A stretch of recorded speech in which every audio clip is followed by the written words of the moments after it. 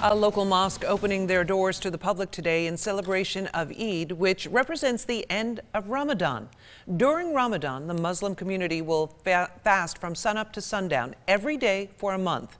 Now that the month is over, it means it's time for Eid al-Fitr, a time of celebration and reflection with one's family and community.